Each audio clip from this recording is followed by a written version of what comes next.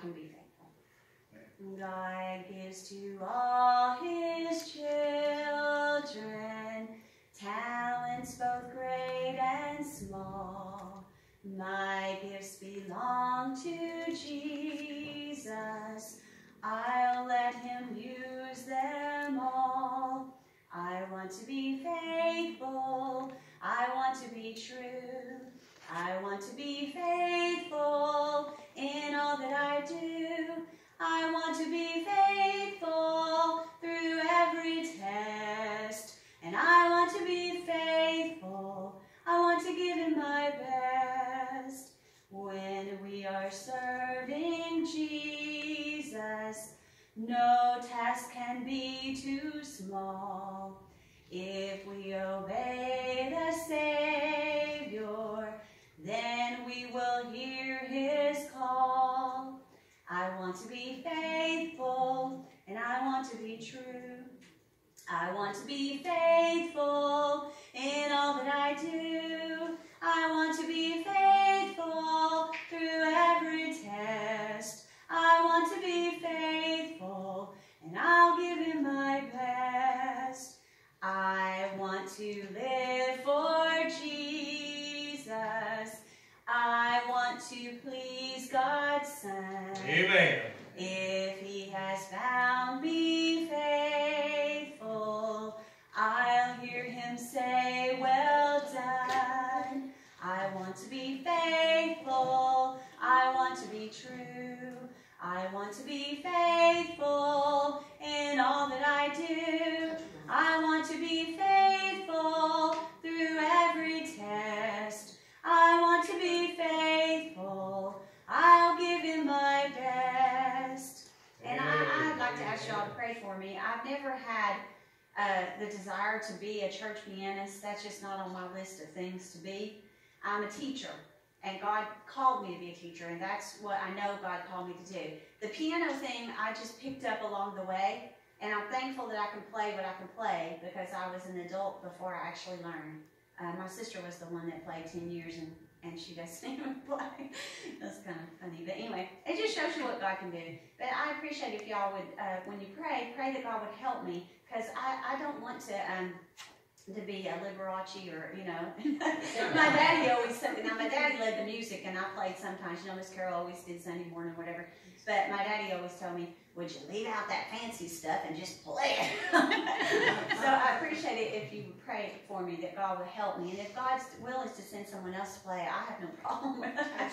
I'd probably be more relaxed. That was one reason I couldn't learn well, is because I get nervous and I get uptight. And then another thing, if y'all have a favorite song, I mean, I grew up with the All-American, and that's the one I learned to play from. But I can play some out of the church hymnal. But if anybody has a song on your heart and you have a favorite song you really want me to play, I usually like to practice before so that we're all not embarrassed when I try to play. But if you let me know, I don't mind at all to try to play some of your favorites. I understand that. Anyway. This evening, the Gospel according to Luke, chapter number 7. Gospel according to Luke, chapter 7. I'll preach fast, y'all listen fast. Amen. I've just got about a 3 or 4 hour message. I hope we can miss it down about an hour and a half, 2 hours. Some of you listen. I see your face. That's good. I just checked. Gospel according to Luke, chapter 7, verse number 18. We'll begin reading for this evening's text. Luke chapter 7, verse 18. The Bible said, and the disciples of John shewed him of all these things. And John calling unto him 2 of his disciples sent them to Jesus, saying, Art thou he that should come, or look we for another? When the men were come unto him, they said, John Baptist has sent us unto thee, saying, Art thou he that should come, or look we for another? And in the same hour he cured many of their infirmities and plagues and of evil spirits, and unto many that were blind he gave sight. Then Jesus answering said unto them, Go your way, and tell John what things ye have seen and heard, and how that the blind see, the lame walk, the lepers are cleansed, the deaf hear, the dead are raised, and to the poor the gospel is preached. And blessed is he, whosoever shall not be offended in me. Father, we thank you and praise you once again for this another good day you've given us, Lord. We just ask you to be with us now. Help us for the next few minutes. Bless your people. Speak to us and through us, and we'll praise you in Jesus' name. Amen and amen. You can look now, for time's sake, I'm not going to because I preach on every verse or every word, and I'm going to try to be quick. I'm studying to be quiet and failing miserably. But in the first 17 verses of this chapter, Jesus has performed many miracles. There's a soldier that's come, and he said, I'm not even worthy for you to come to my house, but if you just speak the words, I do this miracle. And Jesus said, so great a faith is not found in all of Israel. We could read about the widow of Nain and her son, and the miracle Jesus went out and laid his hand upon the bier and said, young man, arise. And there's a lot of things that are going on right here in this chapter. We began in verse 18, and John the Baptist's disciples has come to him and said, John, listen, this man's still going around doing many miracles, and there's still things going on. And I began to think about in your life and in my life, it seems like our bad situations get worse, and it seems like all we have is bad news, and it seems like there ain't nothing good going on. But I'm glad there's still good news from a far country. And I'm glad, I was telling the men back in the Sunday school room, Brother Eddie got saved Wednesday, and I'm so glad for that. I praise God for it and rejoice with that. And a friend of mine, he goes to church somewhere between Corrington and Luttrell up here, and they was closing out their Bible school Friday night. Me and him was riding around a little bit Friday at work during the day, and he said, man, I'll be glad this over. He said, it's been a horrible week. Everything that could go wrong has been wrong, and I'm just ready for it to be done with. Thank God tonight's the last night. I checked my phone about 9:30 or 9:45 Friday night and had a text. And he said, praise God, brother, there was 4 teenagers. Got saved by the good grace of God. So, hey, just because things going bad right here or right there don't mean God's not moving somewhere else, all right? But here in our text, we find John, he's sitting in a prison cell. Yeah. He's preached the gospel. He's preached the message God gave to him. He's told the king that it's not right for you to have your brother's wife, and it's ungodly. Hey, sin is still sin. I don't care if it's 1900 or 2000 or 2021. God said it. That settles it. Whether you believe it or whether I believe it doesn't really make a difference. If it was wrong in the beginning, it's wrong in the end. I don't care what the Pope says. I don't care what the politicians say. I don't care what the president said. God said it. Amen. It's wrong. It's bad. It's sin. And God's going to judge whether the judicial system does or not. So that's the end of that right quick. But here he is. He's went and he's preached the message. And they decided, hey, we're going to wrap him up. We're going to imprison him. And he asked the girl what she wanted for her birthday. And her mother's told her, said, I want John the Baptist's head on the charger. Hey, just because you do away with the God of man, that never mean you're going to do away with the God. Just because you do away with the man of God, let me rephrase that, doesn't mean you're going to do away with the God of man. They killed martyr after martyr after martyr after martyr. They took Jesus to Calvary, and he laid down his life that you and I might have more life and have it more abundantly. But the Word of God still stands, and God still sits on the throne. So it wasn't going away. It wasn't going to change. But here he's sitting here in this state, and John's starting to ponder on some things.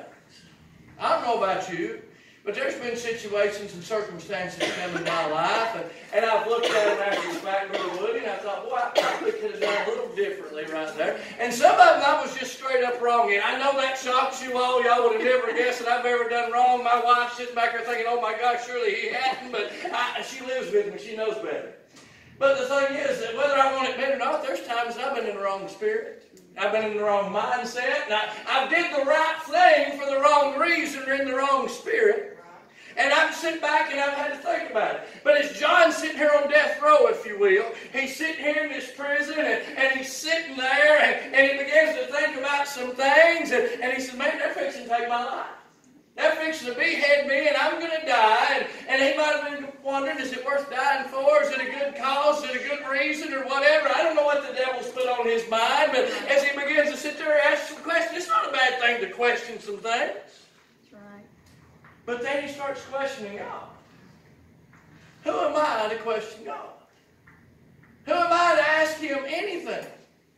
But he starts asking this question. And these men are trying to encourage him and they're trying to help him. They can't be Baptists that have been kicking him while he was down. I pick on them because it is them. But they're coming to him and they're saying, hey, John, God's moving. God's doing these things. They're healing. They're doing all these things. Maybe you're next.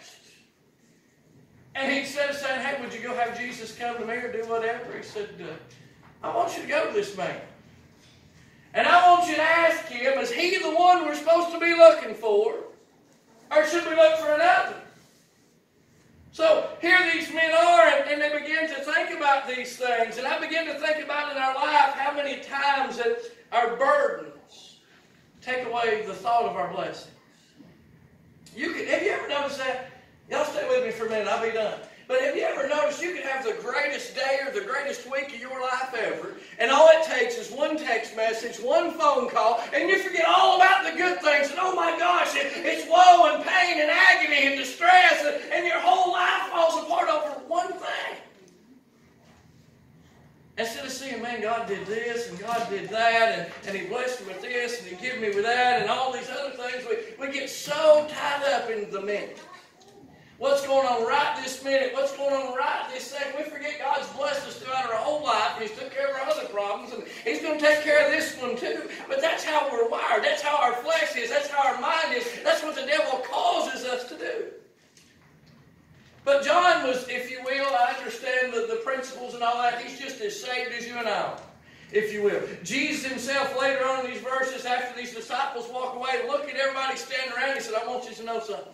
He said, there wasn't a greater man ever born of woman than John the Baptist. What a testimony to have. I've heard people talk about these folks, say, man, they're the greatest whatever. And I'm like, you don't know them. You don't know a whole. But Jesus just said there wasn't a greater man ever born of woman at that time period than John the Baptist. So there's something about this man. He's not an ordinary man.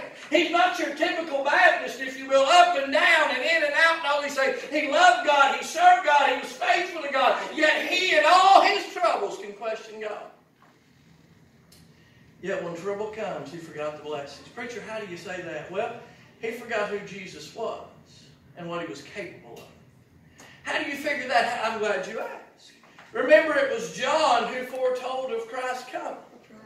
He said, I baptize you with water, but the one coming behind me is mightier than I, and He'll baptize you with fire and with the Holy Ghost. And He said, I'm not even able to unlatch His shoes. He said, I can't even put His shoes on. I can't even untie His shoes or tie them, much less put them on my feet. He forgot how high and holy God truly was. I'm afraid you and I tonight have dumbed down who God is and what He is. And now He's our friend and our pal and our chum. And I understand scripturally who and what He is. But we've brought Him off His seat and His throne in glory. And now everybody thinks, boy, God will be okay with this. He's my buddy. He's my pal. I can get by with this because of this. And make excuses and try to justify ourselves and our sin. But he forgot who He was. It was John who first saw Him and looked up in John chapter 1 and said, behold the Lamb of God, who taketh away the sin of the world. He forgot about the salvation that Christ brought, the deliverance that He had brought. You and I, when our troubles comes and our burden comes, the last thing I think about is being saved. The last thing I think about is Calvary and the blood that was shown and the love that was shed. I forget all about the goodness and the grace and mercy of God, and I start thinking about my problem.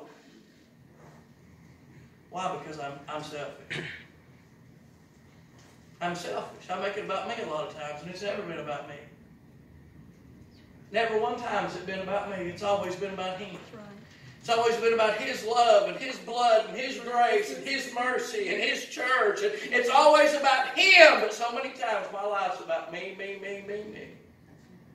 And I fail and I come short. And then I pity party and I pout when I ought to be shouting. Yeah. It was John who baptized the Lord Jesus. And as He baptized him, he said, suffer it not. Jesus said, hey, suffer it to be so for now. Could you imagine that, having the Lord Jesus in your arms? Brother Woody, I'm baptized. It's been a wonderful thing. Thank God for it. I'm so unworthy. But He takes the Lord Jesus down to the river Jordan, and He walks Him in the water, and He goes to dunk Him under the water. The word baptized, some movements can't figure it out. It means to be fully submerged. But either way, that's free. But He fully submerges him underwater, and as He's bringing him back up out of the water, the Spirit of God comes down in the form of a dove. The Spirit of God always is peace. It's always joy. It's always comfort. He forgot the comfort of knowing who Jesus was. And right in the midst of it all, God steps out on the front door of heaven. Brother Buster seats in and kicked the front door open and said, this is my beloved Son, in whom I'm well pleased. Hear ye Him. I'm talking about a man that had seen some things. Preacher, what do you mean? That in your life, if you've been saved very long, you've seen some things. You've seen God move, and it wasn't nobody but God. The doctor couldn't take credit. The preacher couldn't take credit. It was God Himself. Praise His holy name. But yet when our troubles come, we forget all about the goodness and the grace and mercy of God. We forget all about that last test or that last trial, that last bit of bad news that God comforted us through and that God brought us through and that God delivered us from. Right. It was John who got to go down and preach out in the wilderness. He had the first fast food, I think, in the Bible. Wild locusts and honey. You had to be real fast if you're going to get that. You're going to get stung. Amen. But he preached out there and he baptized many. Preacher, what do you mean by that? He forgot about the purpose and the power of Christ. What is the purpose of our life tonight? Why are we here? What are we to do in this life? God didn't just leave us here to struggle. God didn't just leave us here to suffer. He saved us when He came and He got His disciples, when He found His friends, amen. He said, take up your cross and follow me. Go ye into all the world and preach the gospel to every creature. There's a lost and dying world out there now on their way to hell. It's far off, worse than you and I. And you and I have got the keys to the kingdom. You and I have got the good news. And we've been looking at Acts for the longest, and I sure have enjoyed that good Sunday school. Paul could have said, it's enough, I quit. Peter could have said, I'm done with it. You've done me wrong, and you've done it. And you and I probably would have. But right in the midst of it all, when Jesus is headed straight on to Calvary, He said, hey, I've got much needs to go to Samaria. Aren't you glad that morning, that night, whenever it was, as wretched and as rotten as we was, and boy, Jesus should have just passed right by me. The vultures wouldn't even stop, Brother Woody. I'm glad He said, I've got much needs to stop by Midas Funeral Home in Fountain City. There's some folks out there that needs comfort and need help, but more importantly, there's a sinner out there on his way to hell, and I need to stop by and introduce myself to him. I'm glad when everybody else give in and give up, and everybody else throwed their hands up, I'm glad He come by my way. And when everybody else give up, there was still somebody willing to witness to me. I'm glad when a lot of preachers had sold out, there was still a man of God willing to preach me the Word of God. Amen. It wasn't popular. Hey, it ain't never been popular, but it's always been right. It ain't pleasing to men, no it's not, but it sure pleases the Father. But yet when his troubles came, he questioned Jesus. And to ask why is one thing. I don't think God's even got to explain why. I've talked to folks, and I might have told you this before. If I did, just pretend like you didn't hear it and act excited. People say, well, I'm going to ask God when we get to heaven. Why do you want to know about this life? The splendors of heaven, everything that's going on up there. Why in the world do I want to remember back to a time like this? I don't think it's going to matter. I think when God wipes away all of our tears, I think He's going to erase our memory, and I don't think it's even going to matter. And y'all ever had a brand new car before? Brand new one. I mean straight off the shoulder floor. Have you ever had one? You traded in your old one, didn't you? Was there something wrong with it? Probably. A lot of times when people trade in and get it, I want this thing to be wore out and broke down when I get my glorified body. Don't you? Not used up for the devil, used up for a lot of times when people trade in their cars, there's something wrong with it. Yeah. And I've traded in, I don't know if we've ever had a truly brand new car. Most of them have been a few years old, been at least turned in. Thank God for that. Saved thousands, amen. Still get a decent vehicle with warranty. But you know the last thing I ever thought about when I traded and I got something new? Well, I wonder what happened to my old one. Man, I care less where everything went. I'm glad it's gone. Why would I be worried about this life? But anyway, y'all done got me chasing rabbits. Miss Christie's fault. She looked up and smiled and then started writing.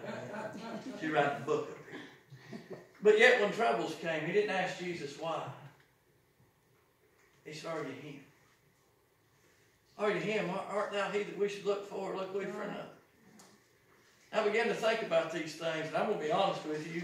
If you ain't honest, you ain't going to get no help. I believe we're a lot like John in our day. We've had the many blessings on our life. We've saw the goodness of God. We've seen God move in our lives, in our hearts, in our homes, in our churches. Yet we too, according to burdens and situations and circumstances and things out of our control, we began to question God, whether we did it literally by opening our mouth or physically in our minds or mentally in our minds. We begin to wonder, are you him or should we look for another? When our faith gets low, it causes us to doubt. And it begins to take away our joy, leaving us defeated and discouraged. But I want to preach for just a few minutes tonight. I've drawn you a big, long illustration, took you around the mountain to get you back in the form. I want to preach for just a few minutes tonight on a simple thought. He's still God. He's still God. No matter where you are, no matter what you're going through tonight, He is still God. He always was, He always has been, He always will be. In the beginning, He was God. In the end, He's God. Amen. He is God. Amen. He's still God. Notice in verse 20, right quickly. We'll go back to these verses and I'm finished. When the men were come unto Him, they said, John Baptist had sent us unto thee, saying, Art thou he that should come, or look we for another? I want you to imagine this journey for just a few minutes. I don't know how long these disciples have walked with John, but they saw a lot of things, no doubt. They've heard a pretty rough old hard Baptist preacher, if you will. He preached some pretty rough sermons, amen. You generation of vipers, amen. What come you out in the wilderness to see? I don't know if they'd draw a big crowd in there, but it's still true. But they've heard a lot of things and seen a lot of things. And they're already discouraged and hurt enough that their leader, if you will, the one that came to prepare the way and make it straight for our Savior, the one that came for that plan and that purpose, He came to die. John the Baptist came to believe and die just as Christ did in reality. He came to make the way and then get out of the way. He said, I must decrease that He might increase. And He come and done all these things. His disciples has been with Him on this walk. And I'm sure he was always a man that trusted God and believed God. But now the pastor of their church, if you will, has got discouraged. He's not exhorting and helping them anymore. He said, hey, I want you to go see if that's the man. So here they've walked, and I bet this has been a sad journey. Preacher, why would it be sad? Their leader's about to be put to death. That'd be sad enough anyway. Now their faith's at an all-time low because he's discouraged, they're discouraged, and they're not even sure if he's the one. Their whole life and ministry could potentially be wasted at this point. And their friend might be about to die for no reason. Think about that. There's a lot at stake here with this question they're asking. There's a lot of things going on. And notice, they ask him in verse number 20 a question. They said, are you the one who should come, or look we for another? Really, two questions, I guess, because there's two question marks. Verse number 21. There's some things I'd like to ask God that I'm kind of scared to ask, just to be honest with you. Verse 21, watch this. And in the same hour he cured many of their, I underline that in my Bible. Many of their infirmities, not others, but theirs. The people that come had some infirmities about them. Many of their infirmities and plagues and of evil spirits, and unto many that were blind, he gave sight. Have you ever prayed and God didn't say nothing? Isn't that in reality what this would have been, Brother Woody? Them going and asking something of Jesus, if you will, a typology of prayer. They come and they ask a question. They come and they ask something to God, and he didn't say nothing. But he did something. See, there's times that I try to listen with these physical ears, and I try to look with these physical eyes, and I don't realize God's not only doing something on me, He's doing something in me. Do you see that? Jesus didn't answer them with words, but with deeds. If you remember, He told you and I to love not in word only, but in deeds. It's one thing for you to tell me you love me. I don't know how many people I've had, Miss Christie, I love you and I appreciate you. Next thing you know, there's a knife buried when they go to hug you. They show love different, some people. Some people live in tough love, I guess, kind of different. I'm glad when Jesus said, I love you, He shows it. What's the old saying? People don't care how much you know, they know how much you care. But notice this. It says in that same hour. That phrase, in that same hour, in case you're wondering, it means right then or immediately. I'm glad when one of God's children cries out, God hears them right then. I'm glad we're not speaking to some answering service that might get lost or it might get covered up by so many others and might get deleted for spacious reasons. But I'm glad God hears right where you are, right when you call. In the same hour. Jesus showed them some miracles. Notice He had to do a work on them. These were their plagues. These were their infirmities. These were their problems. Before He could answer them, before He could speak to them, He wanted to show them some things. Notice their burden. I'm just going to give you some definitions right here. Notice their burden, their problem, their issue, their very reason for coming to Jesus, if you will, had caused some infirmities. I looked up that word infirmities. I was really impressed and kind of excited about what it meant. That word infirmities right here in this text, it means moral disability. I thought, well, their infirmities led to some plagues. And I thought, man, plagues? That word plagues right here, it means misfortune and trouble. And it had brought out evil spirits and blinded their eyes. But how do you figure that? That doesn't make sense to the mind, does it? When our faith gets low, our morals begin to change. Have you noticed that? People that's been, let me draw you an illustration so you're sure to get this. People that's been in church, preachers, deacons, Sunday school teachers, whoever, you name it, claim it, whatever you want, if they start getting away from God, they start getting out of church for whatever reason. That could be you or me next. I'm not above them, you're not either. But when they start getting away, their morals begin to change. Things that used to be wrong, now they're doing that. Things that used to offend them or bother them, they stood directly against, now they're taking part in. And it doesn't just happen in the great big mega churches. It happens in old-fashioned, independent, fundamental, Bible-believing Baptist churches. And these men were still in church. They were still coming to their preacher. They were still hearing the message. But they wasn't applying it anymore. I wonder how many in our day come in and they hear the message. They say, boy, that's a good message. I enjoyed that.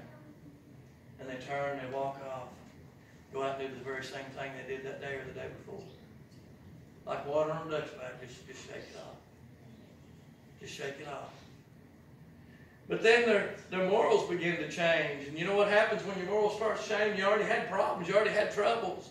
That word there that we just talked about, plagues, misfortune, and trouble. Your troubles get worse the further you get away from God.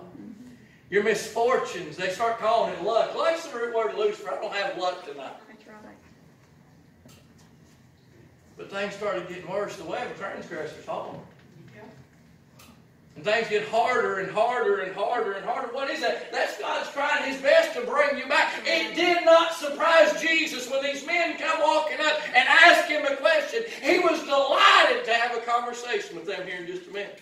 But before He could talk to them, He could preach to them, they was blue in the face. They wasn't going to hear what was going on. He had to do something in them before He could speak to them. Why is that? Because this is a spiritual book.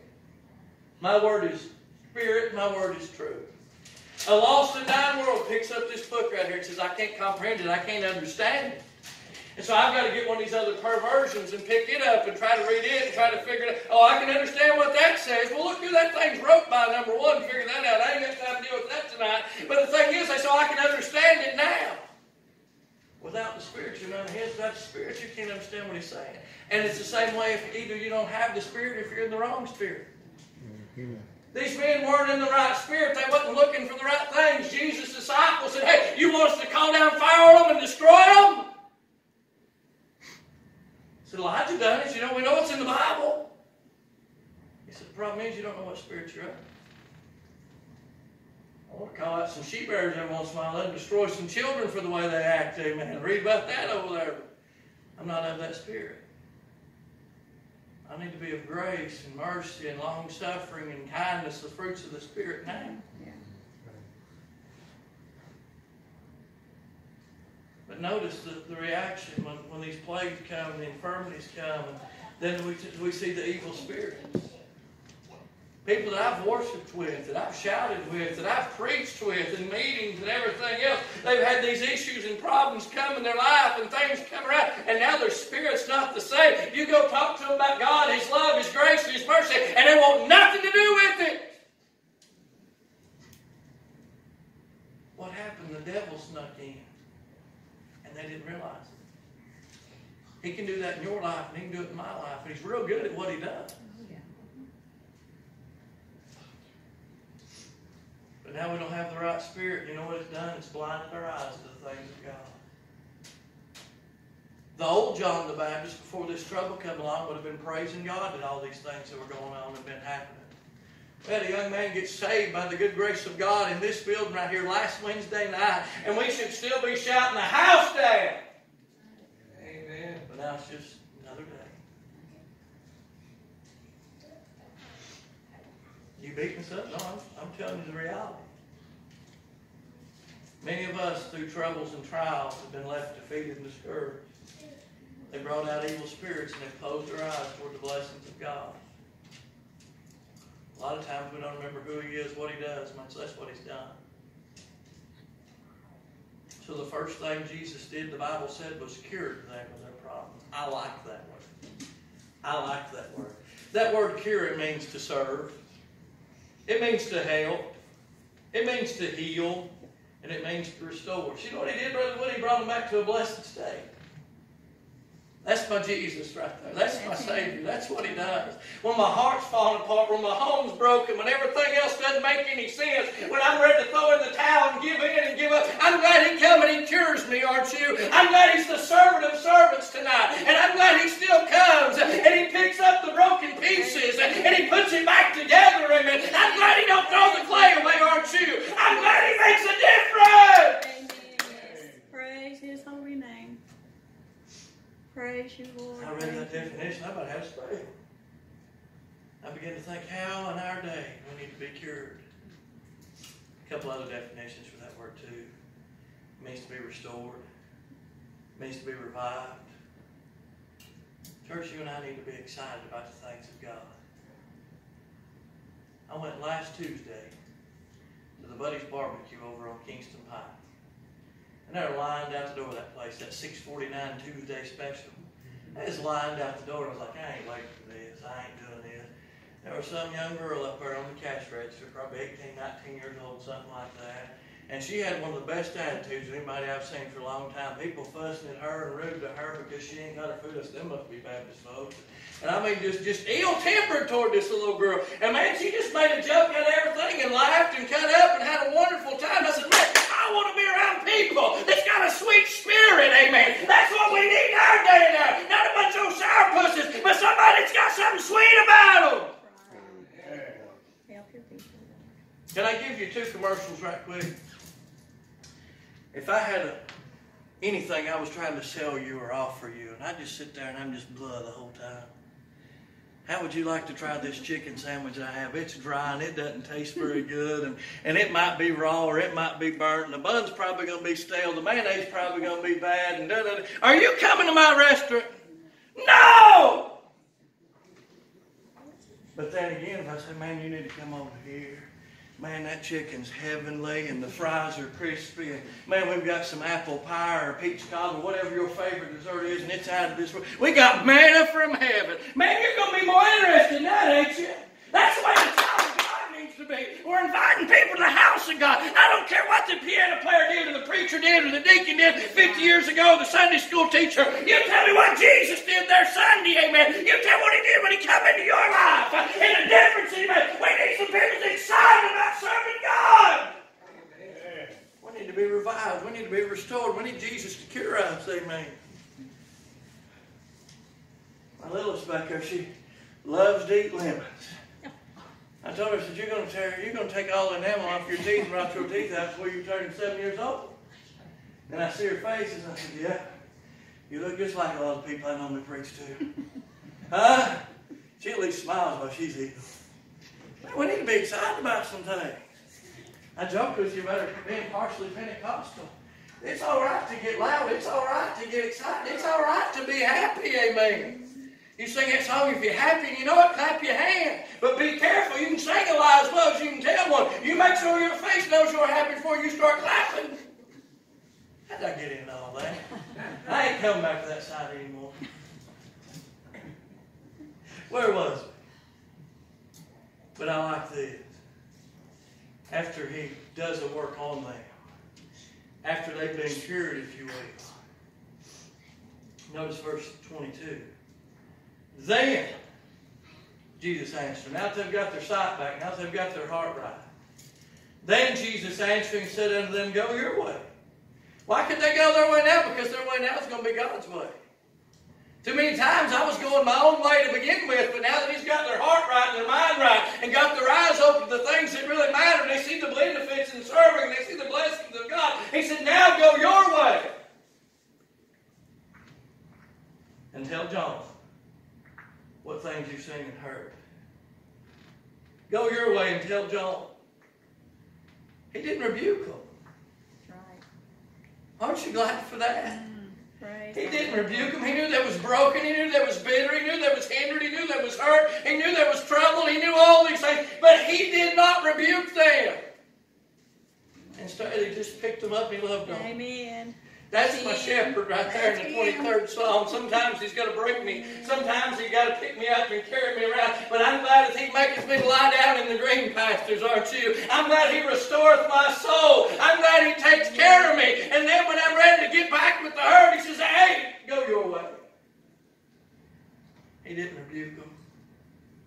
He encouraged them and persuaded them to continue. He encouraged them to believe.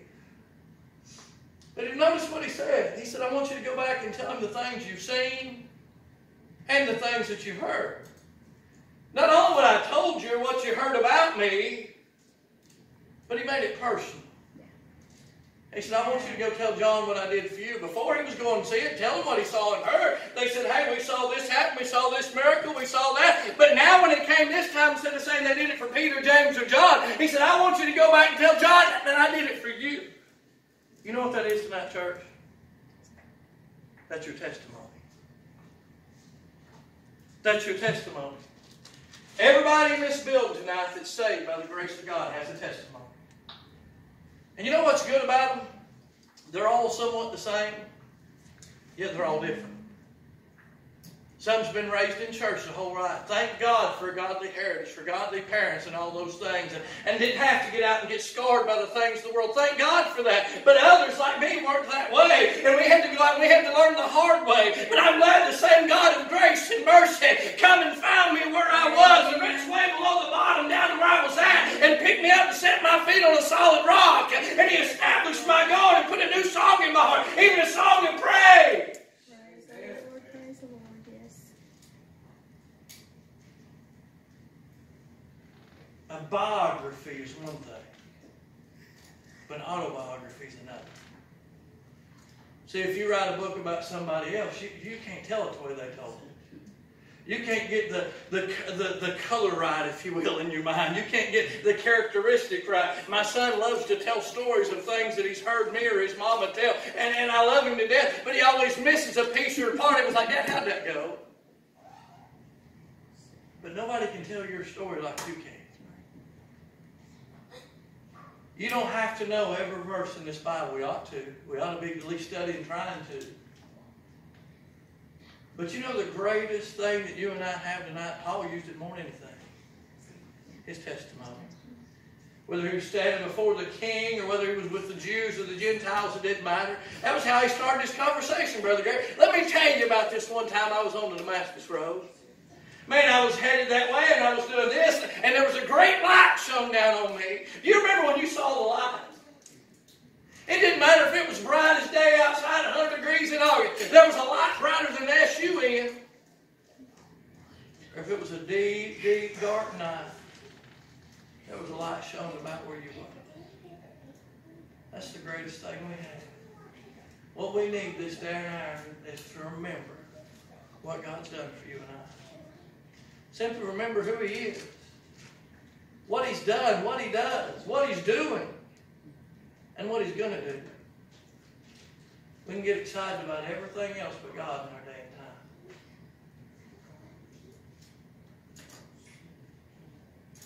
I used to aggravate them all the time over at church, and I said, there's 100,000 idiots over there shouting, fixing to bust through a powerless T. I said, man, they couldn't beat Paul Cannon.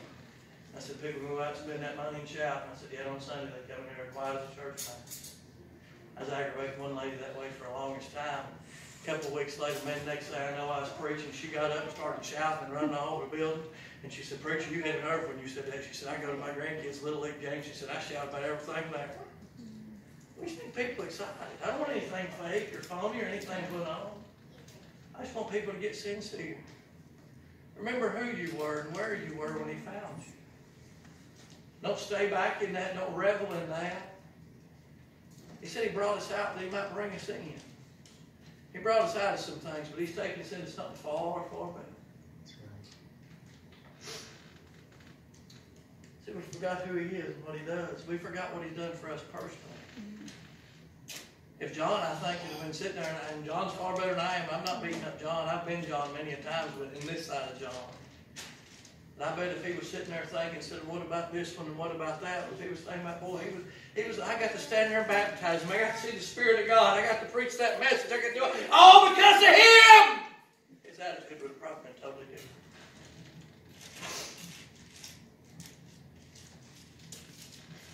And then he said, well, when you give me your testimony, he said, go ahead and preach God a little message right there. This might be the last one he hears. What kind of a message is it that they're going to preach? He didn't say only tell them what you've seen and what you've heard.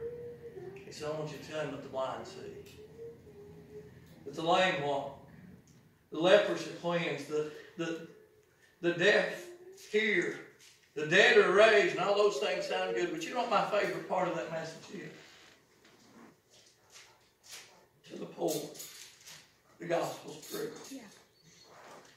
There ain't none of those statements Miss Francis would have meant a hill of beans to me. But I'm glad to the poor. Amen. The gospel's preached. I'm glad it doesn't matter how much you've got or how much you don't have. It doesn't matter which side of the tracks you've grown up on, where your house is, or if you're homeless. I'm glad the gospel's been sent to you. And I love letter from glory. Amen. He said, I want you to know. See, John wasn't in the palace when he was arrested that I know of and cast in there. Most of the time he was like Jesus. He was out in the wilderness somewhere. He said, John, even though if you leave and die, even if this is your end, I want you to know your ministry's carrying on. But what a great blessing that'd be for a man of God to know that my ministry's going to outlive me. I want you to know that I'm going to send somebody behind you. And even though they kill you, your ministry ain't going to die. That somebody's still going to go out to the widow. Somebody's still going to go out to the orphan. Somebody's still going to go out to the homeless. And they're still going to take the gospel. But what a blessing that is. What a blessing. I'm afraid we've got a lot of Johns in our day that need to know that he's still God. When he tells them all those things, he said, I want you to know something. I'm still good, and I'm still God, and besides me, there is none other. I think when they got back, I guarantee you, John told them boys, he said, hey, you don't need to look for another. That's him.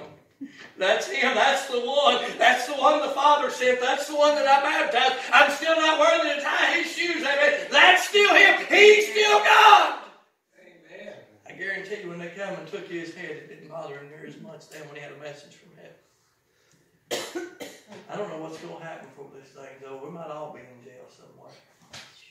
But I sure would like to be like Paul and Silas at the midnight hour singing Victory in Jesus, my Savior forever. Lifting up holy hands, praising him because he's worthy. Maybe be like Paul and have to give my head for the gospel's sake. But I guarantee you, Paul, as he stood there, he'd been in a great strait between the two for a long time, had a desire